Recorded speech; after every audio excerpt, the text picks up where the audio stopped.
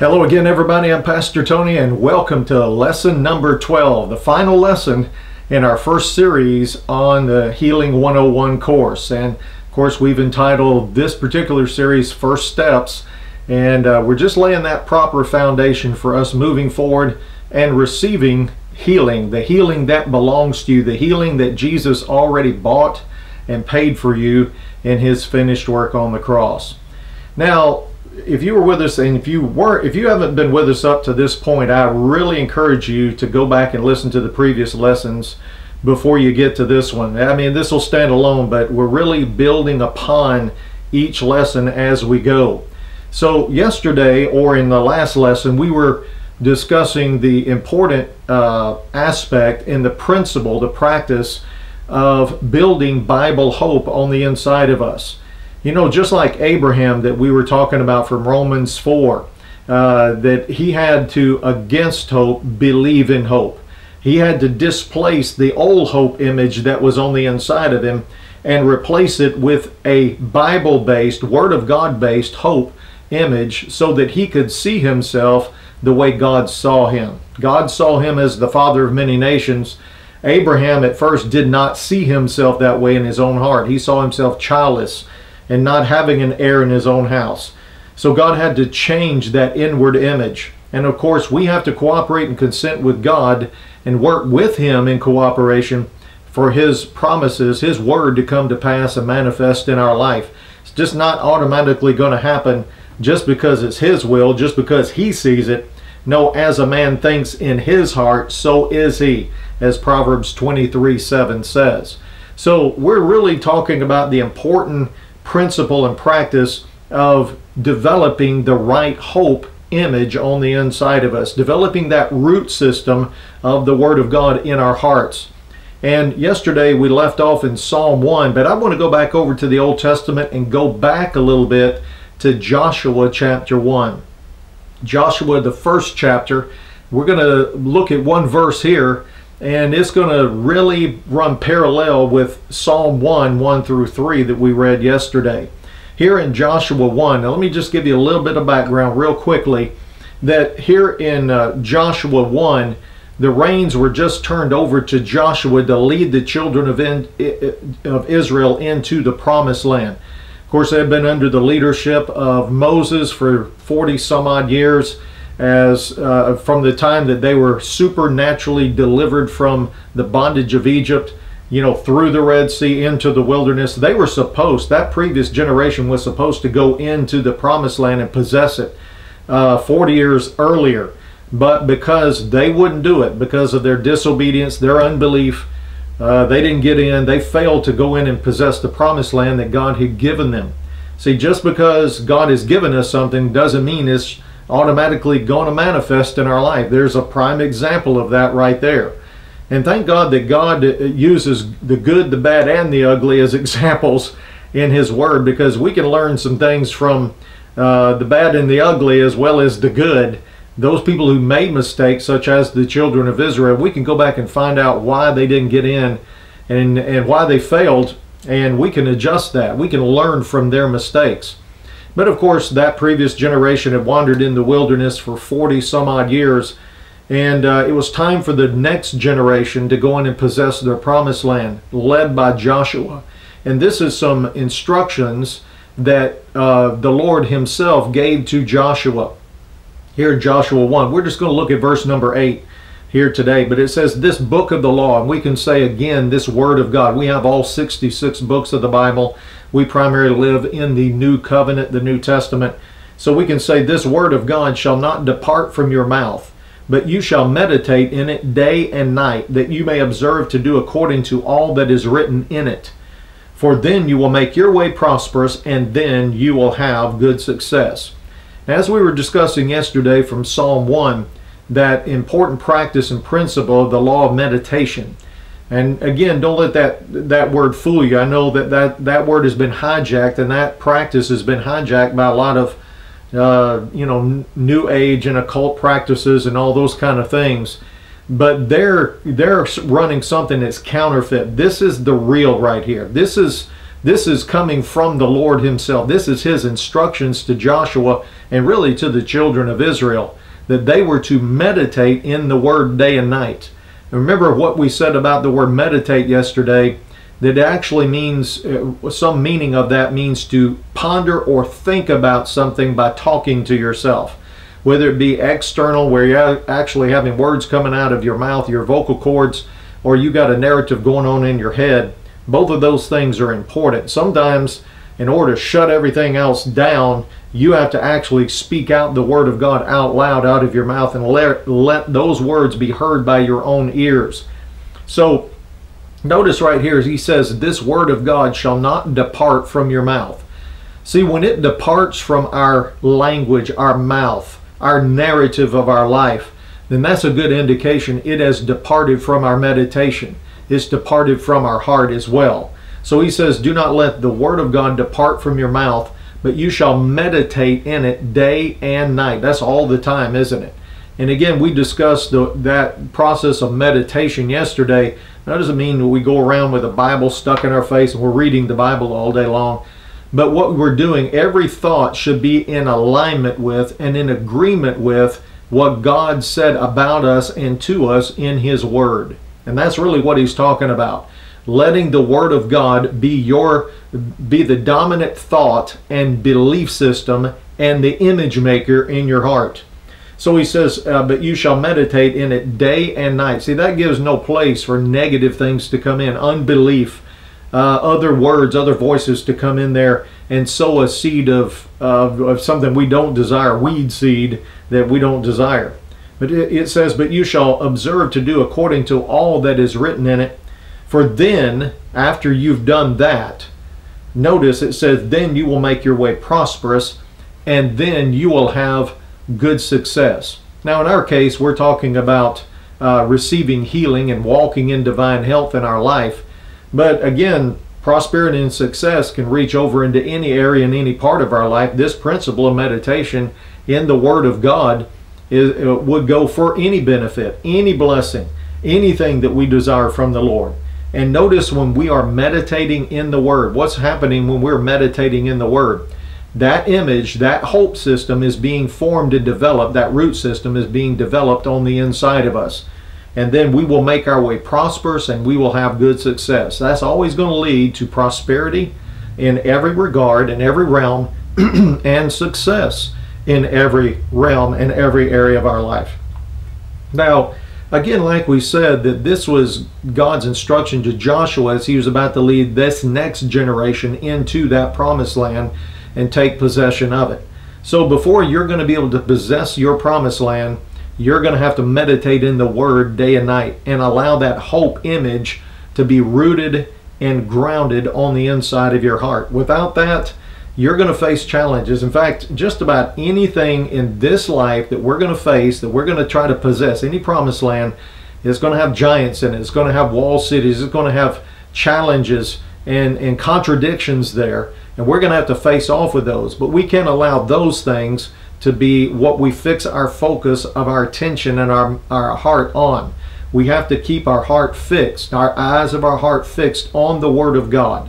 So no matter what kind of report we've received, no matter what kind of symptoms or pain we have in our body, not saying that we deny those things, we're just saying that they have to take a back seat in our life to the Word of God. We have to allow the Word of God to be our dominant thought system, our attention, what we fix the eyes of our heart and our hope upon.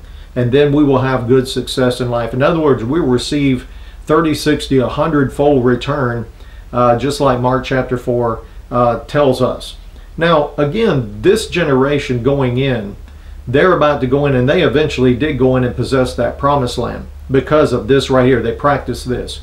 But that previous generation that failed to go in and possess their promised land, they did not do this. Okay, they did not remember the Word of God. They did not make the Word of God their meditation day and night. And I tell you, it came back to bite them in the rear end, so to speak, as we like to say. And they failed to get in and possess their promised land. So let's look back at that previous generation and see where they failed and how their thought system, their belief system, their hope their hope image on the inside of them was completely contrary to the word, and how that prevented them from going in. Go back to Deuteronomy chapter 1, and we have a lot to cover today, so I'm going to try to get as much out as we can. But Deuteronomy chapter 1, and this is Moses reflecting back on the previous generation and their failure to get into the promised land. And of course, this was supposed to be a lesson and an encouragement and admonition for the next generation to go in and possess their promised land. But notice in Deuteronomy 1, verse 21, this is what the Lord had said to that previous generation. He said, look. I mean, very first word is look. Now, he's not talking about these eyes. He's talking about the eyes of your heart. That is what the previous generation failed to do, was look through the eyes of their heart and see what the Lord saw. So it says, look, the Lord your God has set the land before you. He is, in other words, he's given you the land. He's put it out before you. All you have to go in and is go in and take it, possess it. He said he set the land before you. Look, see that in the eyes of your hope. Go up and possess it, as the Lord God of your fathers has spoken to you. Do not fear or be discouraged. In other words, that's going to keep us from being in fear and being discouraged when we keep our eyes and we begin to look at what God has already set before us, what he's already given to us, what he's already made available to us. But of course, that generation didn't do that. So we're going to skip down to verse number 26. And notice this. He says, nevertheless, you would not go up, but rebelled against the command of the Lord your God. Now, why is that? Because they didn't look. They didn't see. They didn't develop that hope system by meditating in the word day and night. Verse 27, and he goes on to say, and you complained in your tents and said, because the Lord hates us, he has brought us out of the land of Egypt to deliver us into the hand of the Amorites to destroy us. Now notice right there, he says, you complained in your tents. See, we're going to find out what's in the heart of people when we find out how they're talking outside of church. You know, you can kind of put on a little front, you know, for a couple hours on Sundays and maybe midweek at church, but it's what you're saying when you're not in church. It's what you're saying in your house that really indicates what you're seeing in your heart. So notice that they were complaining. They weren't praising God. They weren't rejoicing. They weren't looking with expectation. They didn't have a strong, confident confession of faith. Notice they were complained in their tents and said, because the Lord hates us. Notice that. Did the Lord hate them? Absolutely not. And see, it goes back to what we've been talking about the last couple of lessons. You have to have a revelation of God's unconditional love, his abundant grace, and his absolute goodness to us before you're going to have fertile ground to receive the promises of God and grow those in the garden of your heart. So that is way off course. They weren't even in left field. They were out of the ballpark, okay? It says, because the Lord hates us, he has brought us out of the land of Egypt to deliver us into the hand of the Amorites to destroy us. Notice the dumb logic there that follows, deception and lies. See, that deception and lies that the Lord hated them got over, and they began to have dumb reasoning, thinking, well, God went to all this trouble to deliver us out of Egypt from the Egyptians, to deliver us into the hand of the Amorites to destroy us. Well, God could have just done it a lot easier by leaving them in Egypt, leaving them alone. The Egyptians would eventually have done that. So that is just dumb at the highest level. So notice in verse 28, it says, where can we go up? Our brethren have discouraged our hearts, saying, the people are greater and taller than we, and the cities are great and fortified up to heaven. Moreover, we have seen the sons of the Anakim there. Now notice they have seen. Notice that they were, those 10 spies were relaying words to them. They were, now the rest of the children of Israel never seen any of this. They were taking their word for it. But because they took their word over the 2 good spies that gave a good report, Joshua and Caleb, notice that it created the wrong image. See, again, words are containers. They contain images. And that wrong image was put into their heart. They began to see things incorrectly. And they gravitated toward that negative report because they already believed the Lord hated them anyway. They were suspicious of the Lord and of his intents for them. So notice they got the whole wrong picture here. And of course, the wrong picture produced a discouraged, fearful heart. That's why they did not go up. See, if you have the right image and the right belief system in your heart, you will act right. You will behave right. You will possess what belongs to you, what God has given to you. But if you don't, I tell you, that's going to hinder you from going up and possessing your promised land. But notice on down to verse 29, then I said to you, do not be terrified or afraid of them. No reason to be, because of this verse 30. The Lord your God who goes before you, he will fight for you according to all he did for you in Egypt before your eyes. I want you to see that right there. The Lord God who goes before you, he's going to fight for us. See, that's what the Lord does. Now, you have to go, but the Lord goes before you to fight the battle, and you get the victory. So like in American football, if the quarterback hands the ball off to a running back, he better have a good offensive lineman or two in front of him clearing the way, or I tell you, the defense is going to eat him up right there. He's not going to get very far. If he's got some good offensive linemen in front of him, just blocking, clearing the path, he can just run that ball right into the end zone. God wants you to run the ball to the end zone in your life, because he's going to block. He's going to fight for you. He's going to get the battle. He's going to win the victory for you. But notice in verse 31, this is something else they were supposed to see. And in the wilderness, where you saw how the Lord your God carried you, as a man carries his son, in all the way that you went until you came to this place. Notice that they were supposed to see this. They were supposed to see this with their eyes, how the Lord cared for them. And because of his care for them, he carried them as a father would a son. There's that relationship again. Remember what Jesus said to the woman with the issue of blood? Daughter, your faith has made you well. See, we're talking about a relationship with our Father. Our Father doesn't hate his kids. He didn't hate anybody, I can tell you. But notice right here, he says, you need to see this. Lack of seeing this right here, recognition of our relationship with God as children to the Father, will keep you seeing the wrong things and acting the wrong way. Now, I've got a camera here. You may have been wondering what this is for. This is part of our illustration. But I'm kind of a or a photography enthusiast, know enough to be dangerous, I guess, or whatever. But I've got a camera here, and it's a digital. Now, I started out on film camera many years ago, if that tells you anything. But this is a digital camera, but it's pretty much the same principle that operates both to some degree. But you can look through the viewfinder or the screen on the back now. They're more than just a viewfinder. You can actually see on the back screen what you're looking at.